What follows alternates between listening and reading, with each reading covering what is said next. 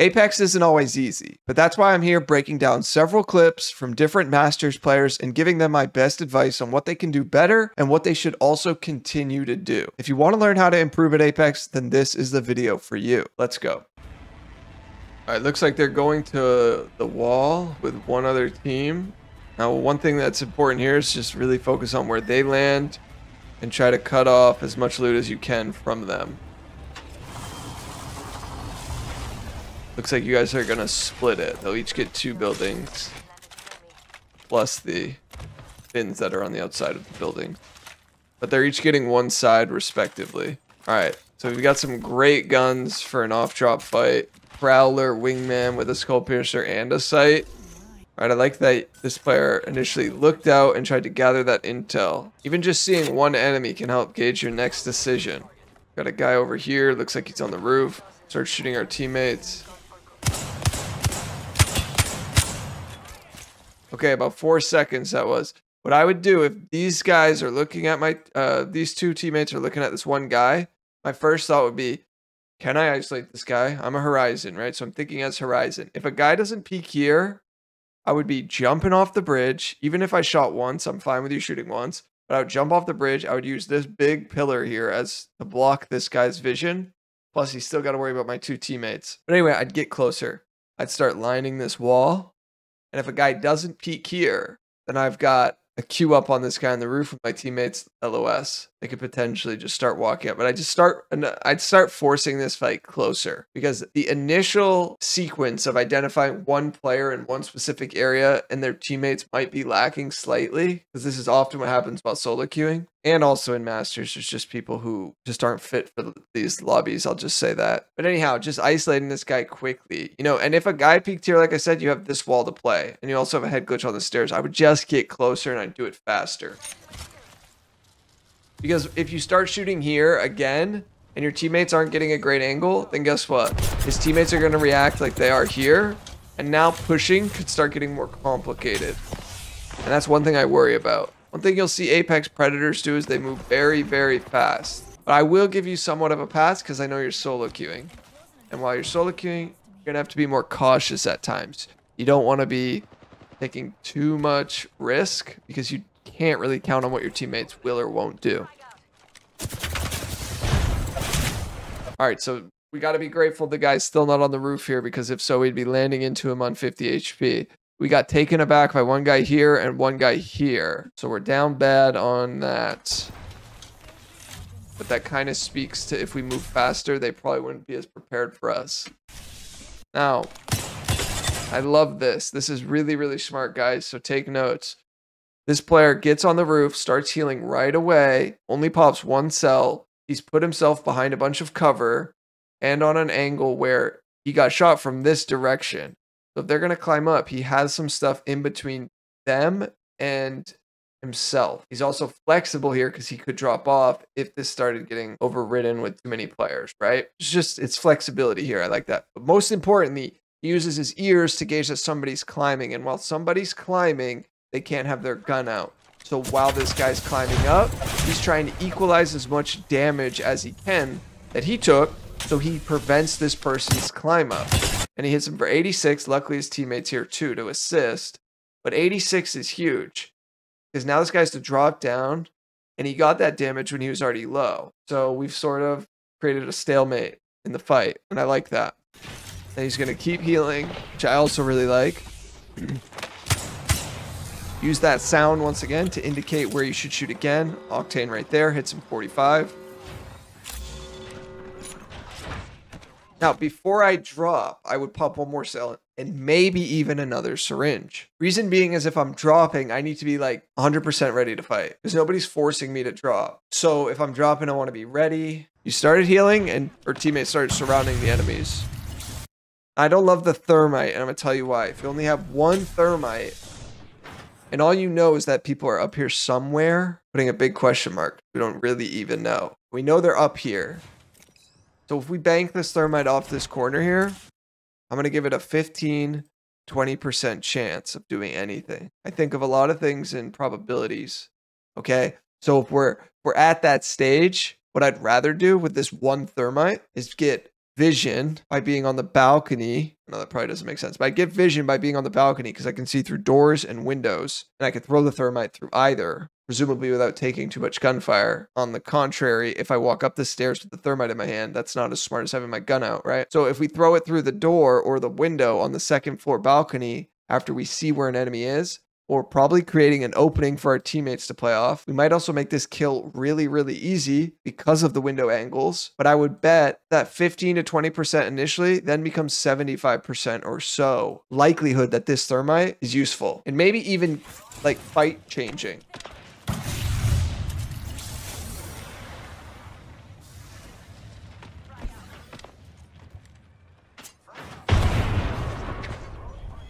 Now, there's a guy on your door, and I like this. You let this happen and see what this guy does. A lot of players don't know what to do around doors, and this guy just backed off of it, allowing you to swing open the door, hit him twice with the wingman while taking 0 damage, and then you get to close the door again and watch them panic, apparently. While your teammate's down 1, and then, yeah, the other teammate got the third guy. This was really good. Now, why this Pathfinder screwed up is he needs to play this door better, not just give up the door for free like he did, allowing this player to just walk in and then use the door hinge as cover, sort of. And he has a better peek gun with the wingman. This guy had a Spitfire, it sounded like. Yeah, Spitfire's not a good door gun in this regard. But good fight. I like the patience you showed on the door. I like the fact that your teammates also did the right moves by swarming these players on the other sides through the windows and the other entry point on the door over there. And I liked your healing and your shooting while they climbed up. So good work.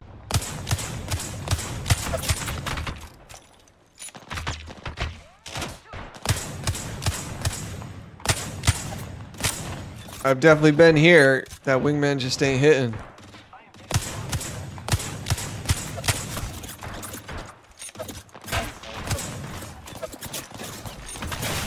You gotta be careful.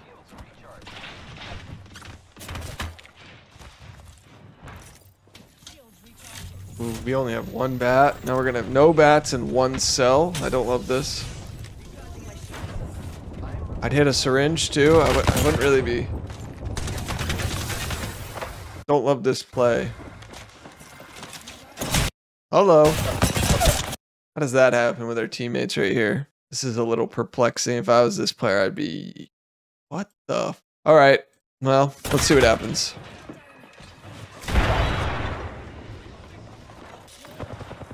I hate these buildings in Storm Point. They're just so awkward and there's so many different angles. They're not good to hold at all if you need to hold something. I'd pop my 1 cell for sure. I wouldn't be...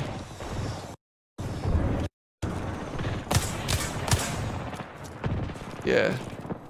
So one thing we got to do is just, I know it's only 25, but like that extra 25 could be game changing, you know? So just pop that 1 cell and then look for something. And that way you do everything in your power, right? To then take on an enemy. Nobody's forcing you to fight right this second. So you've got a few seconds to pop that 1 cell.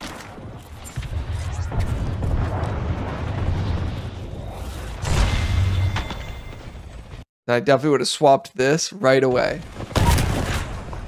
This guy's 1. 1 guy runs out the door. Okay, now we hit the swap. Good. Now you gotta do something for me next time, bud. You gotta spam the shields that you're looting in the box. You have 1 cell. If you kill this, get this swap, get this, get all of this, right? I just don't love to see that. There's no hurry. No hurry. Great shots, though, on this guy. Ah, okay, nice. Alright, hit him with the finisher. Love it. Love it. Please get shields from this player. Please. Thank you. Okay, good. Alright. I went from really bad to really good. I don't know how that Pathfinder snuck in, but sometimes you notice how it goes, right? Like teams fight and somehow your team is just unscathed in a way. Like they get the reset, and then it's always super frustrating though when you're one of the 2 teams fighting. You're like, why didn't they fight the other team? All right, I'm gonna fast forward a bit.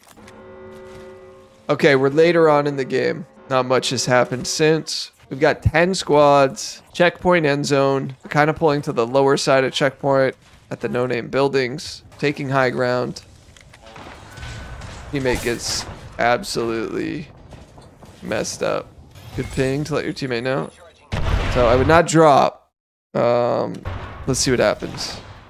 Okay, here's why I wouldn't drop. Actually, I'm just going to explain it. All right, nuances are important. You guys hear me talk about this all the time, right? So if this guy got shot, we're going to assume it's this building, right? The one you end up pinging. If it's that building, look at your teammate. He's here. You want to hold this line. I'm putting it at the top of the roof, but basically this structure should be yours to hold, okay? And you really want to hold this to the point where they don't push. If they push, then you might have to drop. But if you, who are healthy, and Loba, who is healthy, can even just put any gunfire down on any players here at this house, or just get the vision to see, are they pushing? That can then gauge your next move. You don't want to just drop off the height for free because you got the res and nobody's at this door right this second. So for all you know, one guy's only running in the open and you might get some good shots on him. It actually might like turn the tables, right? So you just want to be a little bit more sturdy here. Don't panic and just drop off. Now you might have had your reasons, but even while you're solo queuing, if you back off this, you drop, and your teammate gets re-knocked because they push and you're not there, it's really hard to get back up there. And your teammates might not think about dropping off. Let's see. Okay, he gets down to a prowler. That tells me I would think close range. Then your other teammate drops. You get some shots. But in most realities, right? In most games, these guys are dropping off. This guy's probably already thirsted. And this 3-man is running at you, right? So I understand these guys are playing it a bit more passive and Loba's already going for the revive again. Maybe you're just shooting to, hey, look at me type of thing so they don't drop on them again. That's fine. Now, first off, your teammates shouldn't even be getting knocked up there, right? But in reality, you just don't want to give up this high ground so easily. You want to hold this and just think about, okay, where would they come from, right? Take out abilities for a moment. Most likely, well, not most likely, 100%. If no abilities, they have to leave this house, drop down to that lower platform, walk here, and then start walking up. And there's 2 stair sets, right? Which you have elevation over. You've got an angle at this door, and you've got 2 double doors to play here. So you've just got some ways in which you might prevent this push, buying this guy time to heal. And like I said, the fight could turn into your favor all of a sudden. So just don't panic drop next time in a spot like this. Okay, so now we're rotating. Not a heck of a lot happened with that, by the way, anyway. So it's not like you didn't miss much. All right, we're walking into zone. We actually have a pretty good edge spot.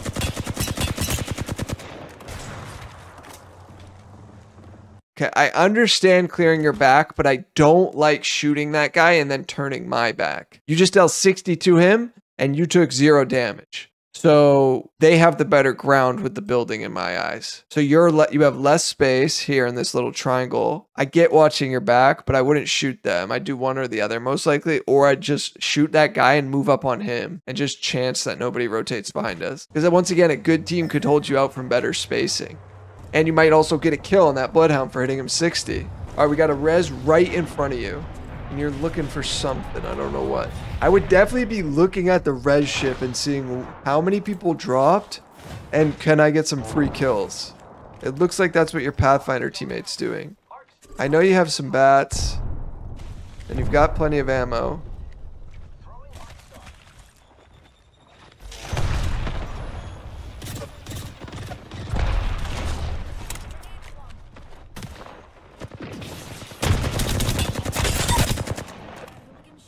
Nice. Don't love this decision. Why I don't love that is like, sure, you could use that to maybe get him out of there, but he's got a lot of different cracks and crevices he could be in. So we're thinking of probability. What I'd rather have is that if I drop down and want to kill this guy, I'd rather have my Q available.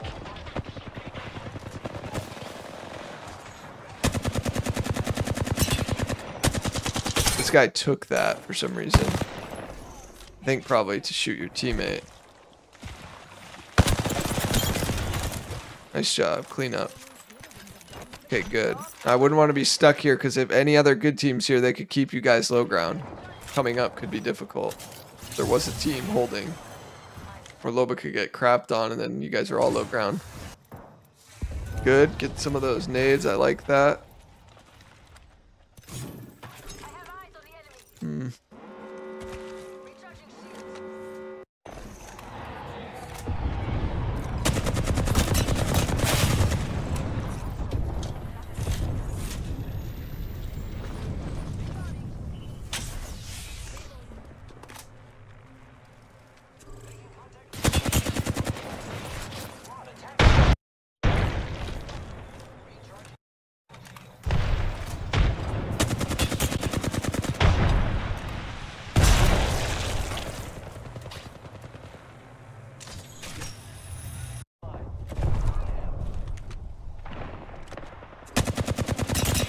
Alright, we got a top 4 situation. Everybody's full team.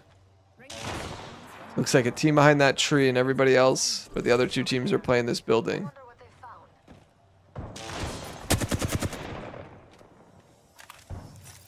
Save some of my ammo. Use your bat or your Phoenix kit. Get this done sooner. And heal your health. You haven't healed your 25 bar of health here in a while. And it's bothering me. Get that taken care of. You want to be fully healed if you have the time. And you have the heals. All the time. There's nobody pressing you, right? Like, it's not like you gotta shoot somebody right now. Providing some presence is fine, but just get fully healed up for that eventual last battle. There will be a last stand, and you want to be fully healed for it. No. Okay. I thought you were trying to throw that at them again. See, I don't love this. Once again. All right, I think the real short answer is closer is better. Okay, you want more vision. You want more chance that this with the grenades is gonna do more damage. Right. This once again is like a 15% probability it does something. And frag grenades kind of suck with the horizontal because one frag will actually blow up the horizontal with some gunfire. It does 100 damage max, right? So yeah, you just got to be careful with that. But also, like, you can't see a lot of this because this mound kind of blocks. And even when you're in your queue, look at what's happening. We see one guy there underneath this horizontal. It's not the worst. All right, let me take it back. 15% might have been low. Maybe we're at 25%. But you're not in a good spot to play off a lot of the damage. You're still worried about 3 other squads. What I'd rather do is save this where I get closer and there's less space. Think about this circle. Look at this circle space. Doesn't look like a ton of space, but in reality, it's still a good amount. What happens when it gets like this big? Right? We might have shrunk the circle by 40%. Then that horizontal, its value goes up. Same with those 2 frags. So just holding onto it a little bit longer might have been the best move.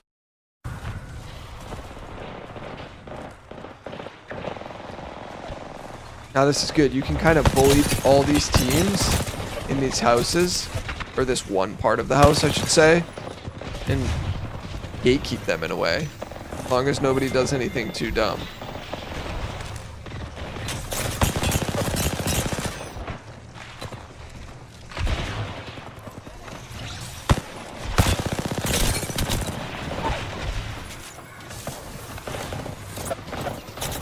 Good job taking this time to heal. Be careful landing in the zone. Nice, this was good.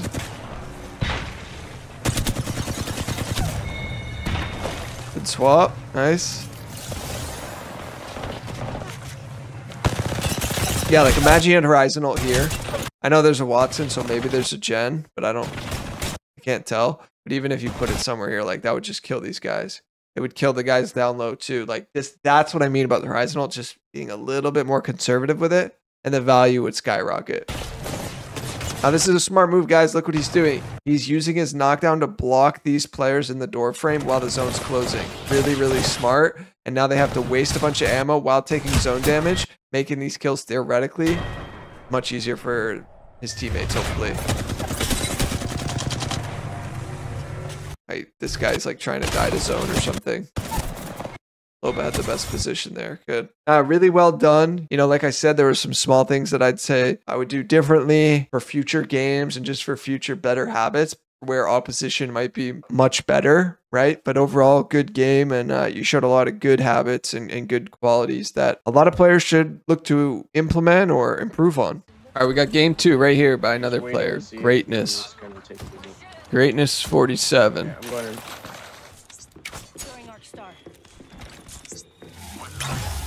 Gun out, gun out. Rather have my gun out.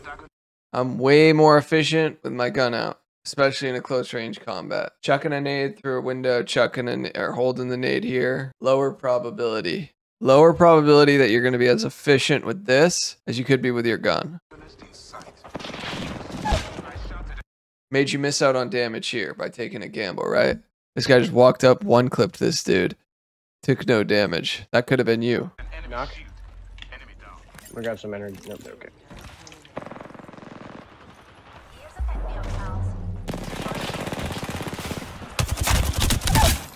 Nice job. Nice spray right here.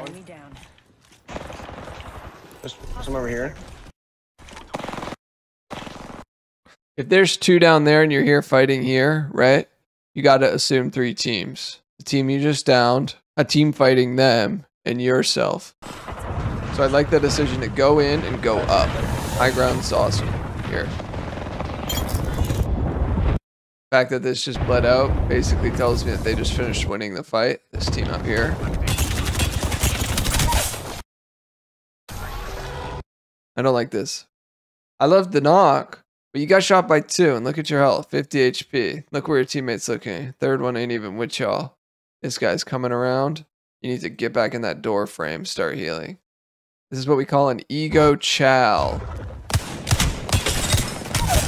And it works, but I don't really think it's the best habit. That guy had to only hit you for 50, and he failed to do that. He got you to 49, basically, or 1 HP. But most players in Masters lobbies will be able to hit 50 damage before you have to hit 150. So we want to practice those habits of just playing a little bit safer. Let your teammates come in for reinforcements. I'm not saying bail, just play the door. You got some space and time to heal. Another enemy down. Recharging my shields. Having a bat. Oh, what? Yeah, this is insane. This is an insane angle if people don't know. Windows. Remember, Apex designs all these buildings with usually the ability to access the enemies inside through the windows or the window sills. I don't know why the Horizon bails. She should be shooting this guy so you don't get thirsted. Oh, that's tough. Very frustrating. Very frustrating. Now you got 50 seconds on zone round 3. Good amount of space. 7 squads. 2 players are missing. Yep, team is still there. Good shot. Nice shots. You guys have nades, we can kill this team. Oh, shit.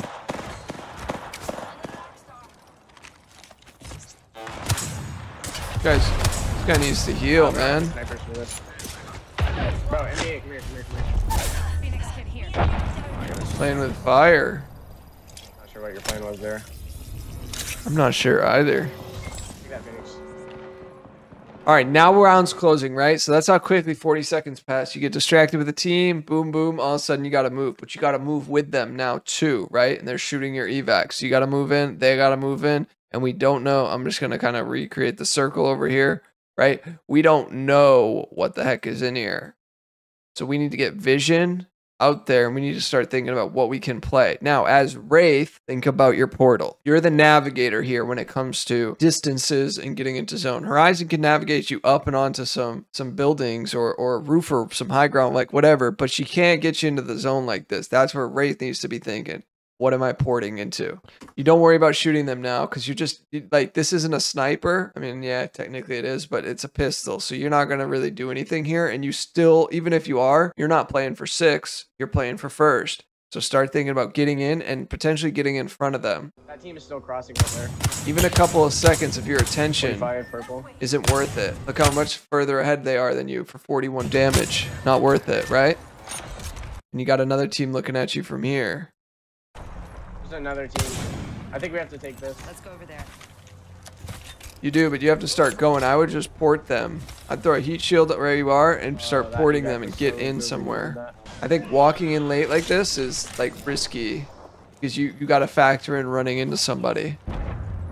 And here we go. Good spray, but you got to keep moving forward. I'll go down. I would not have climbed up. I would have just moved forward and lined them underneath. Because now look, no one's behind you. Your teammate's getting crapped on. The other teammate has to challenge. Avoid jumping. This guy's gonna get left behind. You're gonna queue. So you're just gonna die. Get jumped on. It's just like we could have avoided this mess by portaling or just taking space.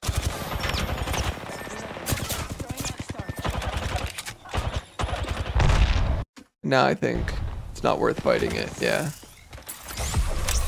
Well, now you port, but it's way too late.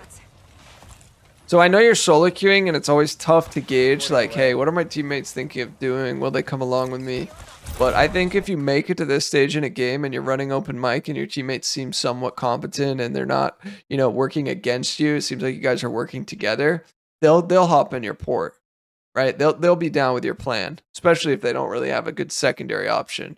Because the evac's gone, nobody else has one. So just trust your instincts, be like, hey, I'm gonna port us. And at the very least, even if they don't take it, well, you've probably secured potentially a way into zone safely for yourself. And that's what's most important while you solo queue. If you enjoyed this video, please be sure to check out the best and worst ultimates for every legend in this video right here. Thanks for watching. Peace.